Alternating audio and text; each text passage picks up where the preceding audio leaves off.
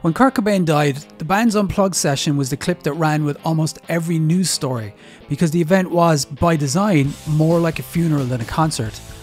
No wonder then that the guitar Kurt Cobain played on the night went on to be the most expensive guitar ever sold at auction, going for the sum of $6 million, beating then record holder David Gilmour's Black Strat by $2 million. But the famous price tag wasn't the only interesting thing about the guitar. Fact 1. The guitar itself was an extremely rare model. So everyone knows that Kurt had a thing for less common guitars. When grunge hit and Nirvana's contemporaries like Pearl Jam and Soundgarden were playing Les Pauls and Strats, Kurt was known for playing lesser known guitars like Fender's Jaguar and the Univox High Flyer. Even his acoustics were somewhat unusual, with the guitar used on Polly from Nevermind being a Harmony Stella 12-string acoustic that he bought for $20 from a pawn shop, and he strung with 5, not even 6 nylon strings.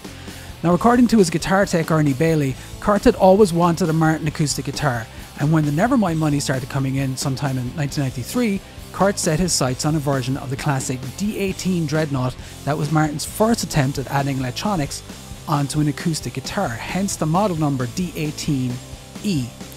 Now, the D-18e suffered from having 2 de-arming pickups, 3 control knobs and a pickup selector mounted directly onto the spruce top. By all accounts, it killed the distinctive sound of the D-18, resulting in Martin giving up the model after an initial run of 302 guitars. According to the auction catalogue for Kurt's guitar, his was the 7th of the run.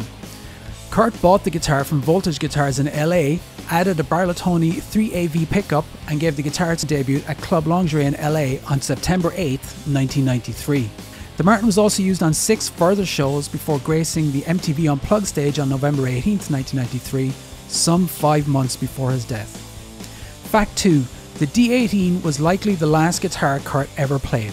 So this fact comes from Courtney Love, make of that what you will. She wasn't with him in the final 2 weeks of his life, but the Martin was the guitar he played at home in the last time she spent with him. And in the years since his death, she did reference the Martin as the last guitar he ever played.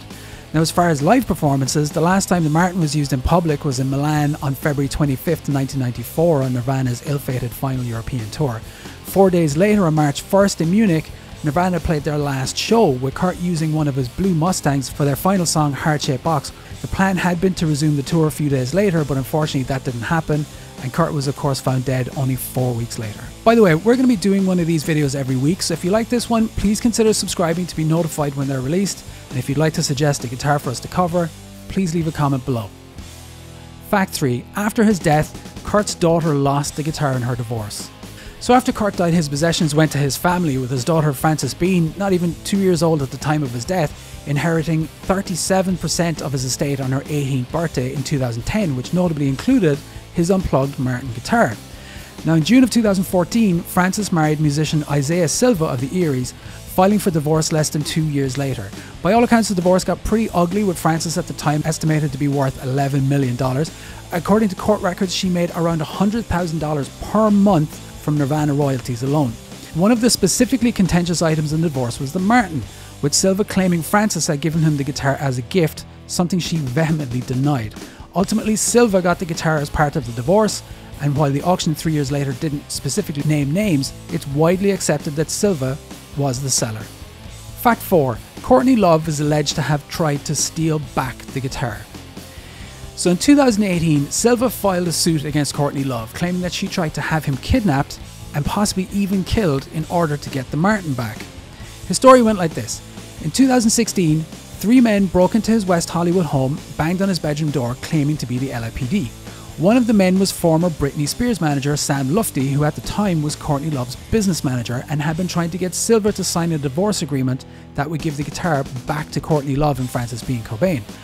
On the night in question, 3 men dragged Silva out of his house and bundled him into a Cadillac Escalade, took off down the driveway. Fortunately for Silva, a friend of his was at the house and blocked the Escalade until the real LAPD showed up. Now, Silva believed Lufty's plan was to take him somewhere and kill him, as according to texts handed over to the court, Lufty had already been threatening to kill both him and his girlfriend Jessica Sullivan over the guitar, all of which Silva alleges was at Love's behest. Ultimately, Silva's case against Love, which alleged trespass, false imprisonment, stalking and extortion, was upheld by a judge in 2019. The two parties ultimately reached a settlement in March of 2022, the details of which have not been released at the time of making this video. Fact 5. The new owner of the Cobain D-18e is a big name in music. Now, not much is known about the different parties bidding on Kurt's Martin D-18e, but once the final hammer fell, the new owner was none other than Rode Microphones founder Pete Friedman. Now, the guitar was expected to fetch about 1.5 million, so the final price of 6 million was kind of a shock to everyone, with Friedman saying, "I thought to myself, well, if it goes to 10, bring it on." Interestingly, the Australian entrepreneur said the reason for the purchase was actually to draw attention to the lack of support for the arts community in Australia during COVID-19. Following the purchase, Friedman did interviews with all of the major Australian press, and in each instance used the platform to call out the government and press them to do more for musicians and artists whose income had dried up. He said that long term his plan is to take the guitar out on the road across Australia, the US and Europe in an effort to lobby other governments into providing financial assistance to the arts. So that's it for our list. We hope you enjoyed this video as much as we did making it. Please let us know in the comments what guitar you'd like us to feature next. Don't forget to like and subscribe, and then watch one of these 2 videos.